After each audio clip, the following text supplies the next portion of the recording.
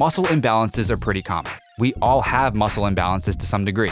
Sometimes these imbalances are so obvious you can see them. For example, one arm or leg is often bigger and stronger than the other because we're either right or left-handed. Sometimes they're less obvious, but they can have severe consequences. When one set of muscles is stronger and larger, or weaker and smaller than a corresponding set of muscles, then you have an imbalance. Muscle imbalances can lead you to developing an uneven physique, impaired performance, joint instability, reduced mobility, nagging pain, and even full-blown injuries. Opposing muscle groups need to coordinate for proper movement to occur. The strength and length of different muscle groups have an ideal ratio to allow for optimal function. When this ratio becomes out of whack, there are two main types of imbalance that occur. 1. Whole body muscular imbalance. 2. Joint-specific muscular imbalances. Whole body imbalances refer to imbalances between muscle groups in another region of the body. For example, a disproportionate strength level, front to back or left to right. So between pushing and pulling patterns, or even upper versus lower body strength levels. This often occurs with gym bros who focus on the mirror muscles and overdevelop their chest and biceps, but neglect their back. Joint-specific muscular imbalances relate to an imbalance in muscle groups surrounding a specific joint. These muscle groups all work together to keep the joint centered for optimal movement. If one of these muscles becomes stronger, weaker, shorter, or longer than usual, an imbalance will occur and the joint's function will be compromised. Muscle imbalance can not only increase injury risk, affect the aesthetics of your physique, and lead to faulty joint mechanics, but they also impact the quality of your training. If you have significant muscle imbalances, you won't properly stabilize joints or produce maximal force. This will limit the loads you can handle in the gym and impede your size and strength gains. Maintaining the appropriate ratio of strength and muscle mass between muscle groups will help you reduce your injury risk and allow you to reach your strength and size potential long term. Experienced trainees have followed poorly planned programs in the past and have significant imbalances. Often they have some powerful muscles that overpower others. The culprit in well-trained lifters is usually training one muscle or muscle group with more volume or effort than others. At the other end of the spectrum, it's fair to say that beginners often face problems associated with muscle imbalance. Someone coming to the gym from a predominantly sedentary lifestyle is very likely to have imbalances from long periods of sitting, with hips and glutes that are shortened or stiffened. It's common for them to also have issues with their traps, upper back, and shoulders from working asymmetrically on a computer or doing repetitive tasks. So it's safe to say that whether you're a complete beginner or a seasoned lifting veteran, muscle imbalances could be a problem for you. Sadly, the truth is that it's probably a case of when, rather than if, you will suffer from a muscle imbalance. Once the imbalance occurs, you'll have to work smart and hard to overcome it. So the question is, what can you do to fix muscle imbalances from hindering you? Listen up for 4 surefire fixes for muscle imbalances. Before I get into the 4 specific tips, let me give you one overarching theme that will serve you well in your efforts to eradicate imbalances. This is understanding that exercising correctly is a corrective exercise. If you make a concerted effort to lift with good form and control over a full range of motion, following a well-designed training program, then your risk of developing significant muscle imbalances drastically reduces. In that sense, your training can become prehab and limit the chance of you developing imbalances, or at the very least, minimizing the impact of the imbalance. So, with that fundamental principle covered, let's explore the 4 fixes in more detail. Fix number 1, prioritize the weak side. Intermediate and advanced trainees should have full awareness of their weaknesses and be cognizant of the need to address them in their training. That means adjusting the volume and intensity of their workouts to compensate for weaknesses in one muscle group compared to another. Identifying weaknesses is critical to being able to fix them. There's no substitute for having a sense of your own weaknesses. If you're uncertain about doing this, consider working with a good coach who can help you assess your physique and strength levels across multiple groups.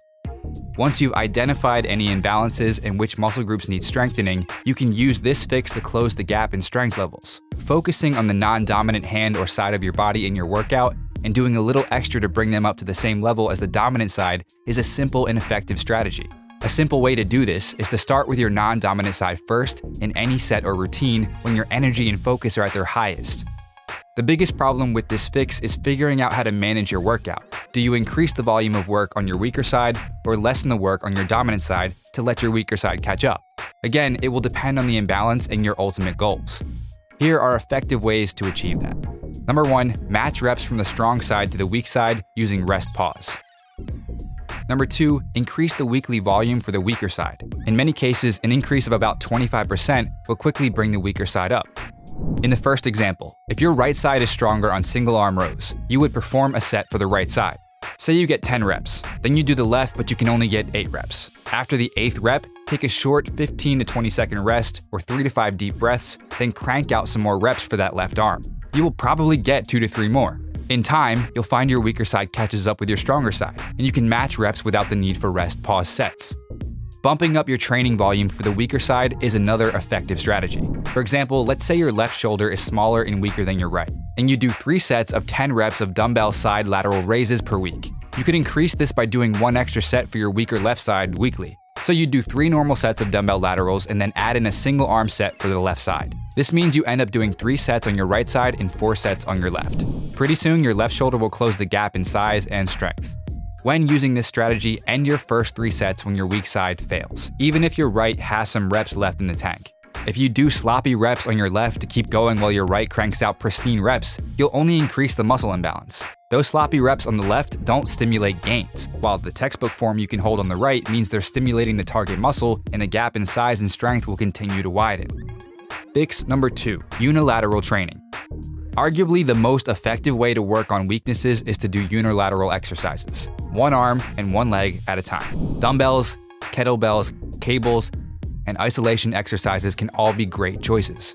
The list of unilateral exercises is almost endless, but some of the most common are alternative dumbbell curls, 1 arm dumbbell rows, split squats, pistol squats, lunges, forwards, backwards, and sideways, step-ups. It is pretty self-explanatory that unilateral exercises effectively give both sides of your body an equal workout. There is no dominant side in unilateral training. The alternation between sides imposes strict side-by-side isolation to enhance symmetry and good form. Unilateral exercises negate the physiological biases that occur in bilateral exercises, which train both limbs simultaneously. Lifts like the big 3 of barbell, squat, bench press, and deadlift have the potential for one limb to do more than its fair share of work. On unilateral lifts, however, your neuromuscular system learns to stimulate the muscles of both sides of the body. As a result, each limb must pull its own weight to complete the set. Another way to look at unilateral training is as an accessory to your main strength and size builders, the squat, the bench, the deadlift, and rows. You can push a lot of weight with these bilateral lifts and feel great doing it, but then you move on to unilateral exercises to refine movement patterns, avoid strength asymmetries, and develop an aesthetically balanced body as you fine-tune your physique. Using unilateral work in this way means using them as accessory lifts to the main lifts. This is the ideal approach for most people, as it gives them the best of both heavy compound barbell work and higher rep targeted accessory work. This works to avoid muscle imbalances and keep your training varied, fun, and challenging. Fix number 3, change your focus. Consider a change of mindset and a shift in less obvious approaches to the problem of imbalance. Correct technique and form are essential to making gains and staying healthy long term. Many people suffer from a lack of true focus when training. They go through the motions and move weights from A to B. Sometimes it's not a lack of focus, more of a case of focusing on the wrong thing. Generally, lifters have an external focus. This means they concentrate on the weight they're lifting and getting it from the start to the end of the rep without a thought of which muscles are making it happen on big compound lifts which involve multiple joints and muscle groups. Accessory or isolation work helps improve the mind-muscle connection that many bodybuilders talk about. Your accessory work can serve you well to become more internally focused. Taking an internal focus means you'll concentrate on the muscles that are moving the weight, the quality of their contraction, and the amount of tension being placed on those muscles. Strategically using an internal focus on unilateral, machine-based, or isolation exercises can help you bring up the weak links that efficiently contribute to your main lifts. This has 2 big benefits. Number 1, it will help reduce muscle imbalances, and number 2, it will improve your numbers for the big lifts as a knock-on effect. Fix number 4, change your workout routine. That all leads nicely to the ultimate goal of fixing imbalances, which is seeing them as a constant and persisting part of training. This means you must strategically vary your workout routine to hold them at bay. Design your workout routines with the starting premise that imbalances, weak sides, dominant sides, and all the inherent problems that they bring have not escaped you. Treat symmetry and balance as significantly as you do size and strength. I don't think you can successfully reach your physique goals if you don't have balance. Utilize the tips in this article to help you design a well-balanced training program, but realize that if you keep doing the same thing forever, you will eventually develop imbalances. Changing your accessory lifts every 4 to 8 weeks and selecting exercises to target a different area left underestimated in the previous plan is an excellent way to keep yourself one step ahead of the curve when it comes to muscle imbalances. It impacts our lives long term, but that doesn't mean it is best left alone. I want you to leave this video with the primary understanding that everything good coming out of your training comes from good form and intelligent program design. Then, by being strategic with the training tactics I've given you today, you can avoid muscle imbalances, or at the very least, keep them to an absolute minimum. Doing so will help you lift more weight and build an aesthetic body. It will also reduce your risk of injury so you can keep gaining size and increasing strength long term. Did you find this video helpful? If so, click the like button below as it'll genuinely help out the channel. If your training and nutrition are in order and you're looking for a bit of an edge, be sure to check out my science-based supplement line. Each product was created using scientifically proven ingredients, all clinically dosed and guaranteed to produce results. And right now you can get 25% off your entire order, plus free shipping, by using coupon code MONSTER at checkout. So head over to musclemonsters.com/supplements or click the link in the description. And if you haven't already, make sure you subscribe for more videos and don't forget to turn on post notifications so you don't miss the next.